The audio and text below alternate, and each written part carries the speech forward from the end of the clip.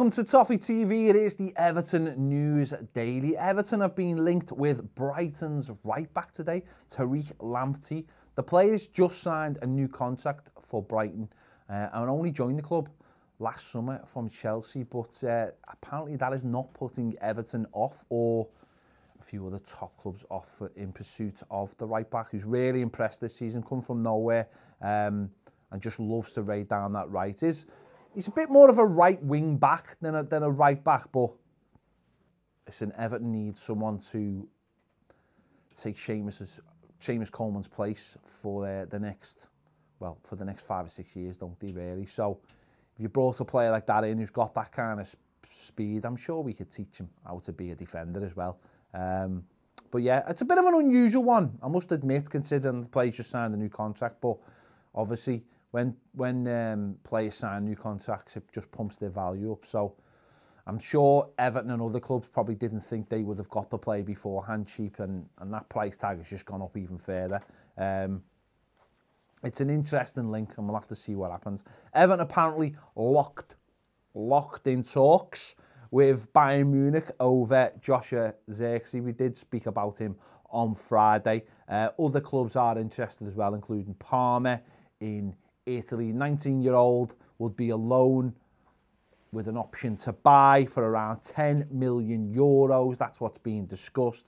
Although it has been said that it would be a difficult situation for Everton with financially, but it won't go away. It's a strange one, this one. It won't go away. Only 24 hours before the link, we heard from Marcel Brands saying there wouldn't be any incomings, but this link won't go away, and is back out today. So this might just be Zirkzee's representatives trying to get, another club involved to take the player who's down the pecking order now at Bayern Munich. So, but at 19, on loan, would it be the worst move for Everton to go in that direction? We'll have to wait and see whether there's anything genuine in that. Everton play Liverpool tonight in the mini derby, the under-23s.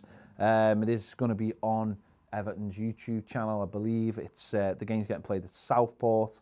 They haven't played, I don't think, for about a month, so good opportunity for some of the young players to get to play, because it's been a while for them. It's always a hotly contested game.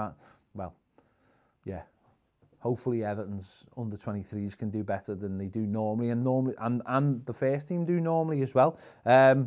And it's a big happy birthday today to Bob Latchford, 70 years old today. He's over there in Germany, probably enjoying himself, having a couple of glasses of wine as we speak. So happy birthday to him, because you know what?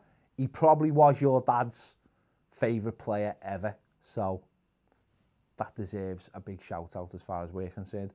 Make sure to check out this week and next week all our transfer dailies, whether they be on Everton or just in the Premier League or Europe as a whole. We're going to be doing them in over the next couple of weeks, because it's transfer deadline day 2 weeks tomorrow.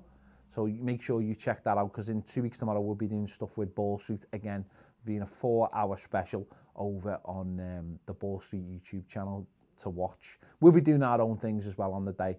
I'm not sure how much there'll be to go on, but we'll have to wait and see in a couple of weeks. So make sure to check them out during this week and next week. Make sure to give this video a like. Subscribe if you haven't already. If you want more great videos, join us over on Patreon for daily live videos. You can subscribe by clicking the link, which is around here, just down there. There you go. See you later.